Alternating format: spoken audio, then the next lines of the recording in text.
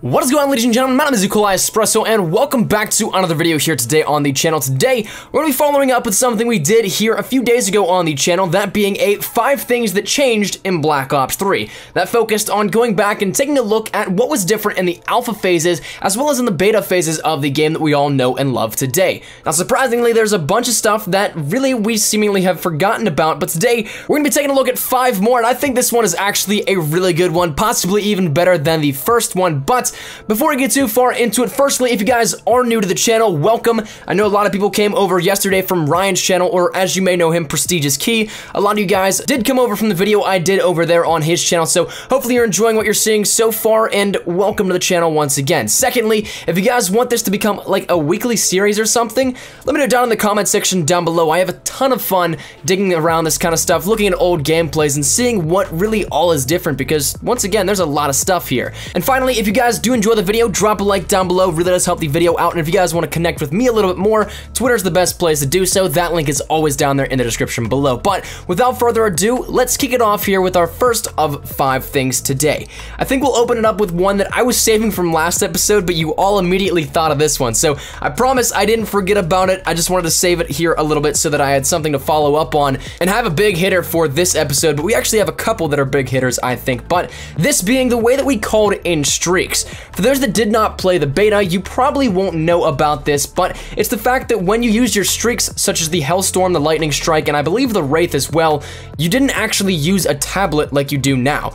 We used our hands. What I mean by that is that there was a hologram of the map that's shown from your character's wristbands or mechanical arms that displayed the playing field. This played in heavily with the DNI and the cerebral control within the game, the idea that the soldier is synced with everything. It also plays in heavily with the multiplayer backstory, that the entire multiplayer experience is a simulation of characters in their own regards, a secret hidden Easter egg story if you want to call it that. But nonetheless, I think this was perhaps one of the coolest things of the beta, and it's really a shame in my opinion that it didn't transfer over into the actual game.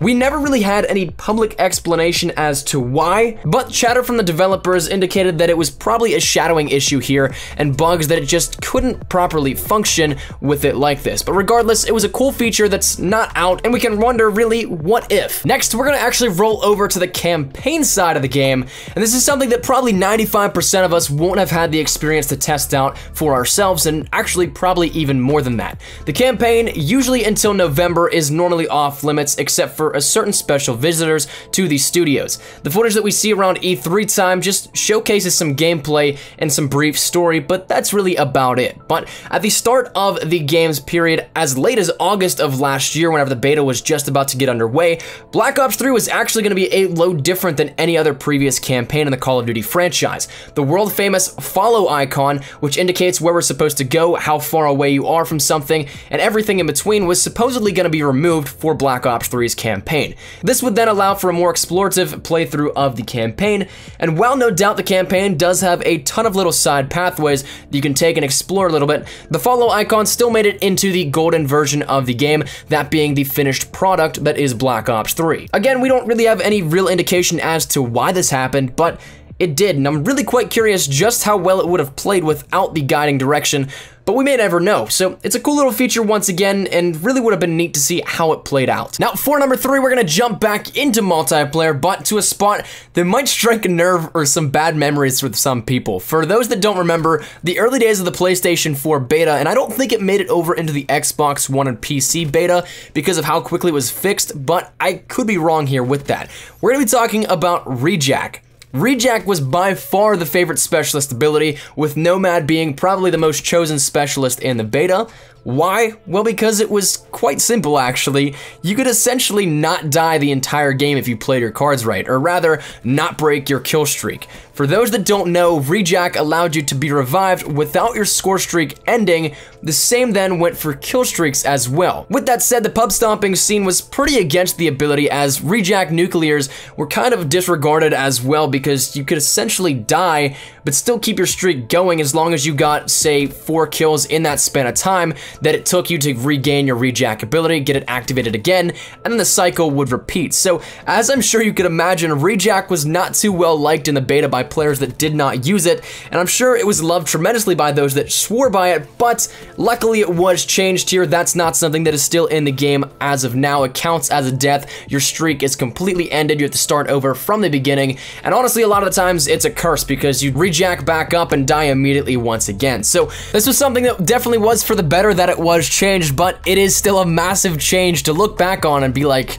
man, that was actually a thing? But as for number 4, that's gonna keep us rolling here. Let's talk a little bit about a piece of equipment that you may have even forgotten was in the game.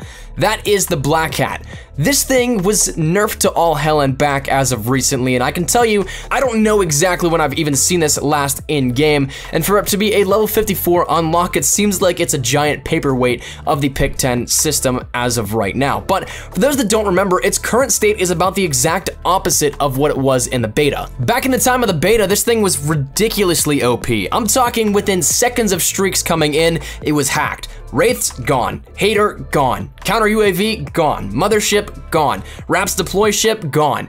This wasn't even taking anything like 30 seconds or anything. This was like 15 seconds tops. I remember raging so hard because every one of my streaks would get hacked, and I'm just like, why do I even waste my time trying to get these if they're just gonna be hacked immediately? Now, I think it was right to nerf it, but I think to the extent that it is now, I mean, I'm not complaining, but it does seem like a little bit too much. Nonetheless, though, this thing was absolutely OP back in the day, and it's something that some people might not even know to the extent here of that. Now, finally, the last thing that I want to talk about here today is what was previously everybody's favorite game mode, that being Safeguard. Now, Safeguard is where feeders go, people who want kills, and while that aspect hasn't really changed all that much, it has changed in the amounts. And what I mean by that is that previously, pub stomping was incredibly easy in Safeguard, and just like with Rejack, nuclears and insane gameplays were often disregarded because it was seen as a cheap gameplay or too easy to do. Now, why is that? Well, there are two main factors that separate it from where it is now. Firstly, the scoring.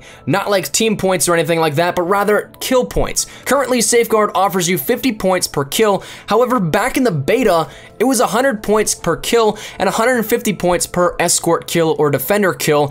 And now we all know how easy it is to flank or take out a group of people just standing still on the robot. Add that all together and you get streaks crazy fast.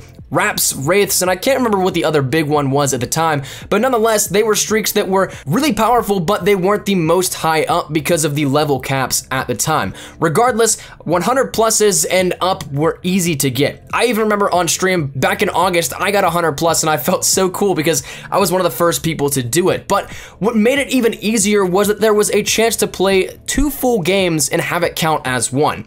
What I mean by that is that overtime worked like a normal game. You had your first 2 rounds, 5 minutes each, and if at the end of that it was still tied, you're guaranteed 2 more rounds because you had each side going at it having their fair ups, if you want to call it that. And unlike now, there was no time cap rule where if you escorted the robot in 2 minutes, the next round would last 2 minutes. Each one lasted a full 5 minutes per round. So essentially, you played 4 rounds each with 5 minutes, a 20-minute game here. A free high kill game is what this ended up being. Now, it would be beautiful if that was the case still now because a lot of cool gameplays could have come out of that.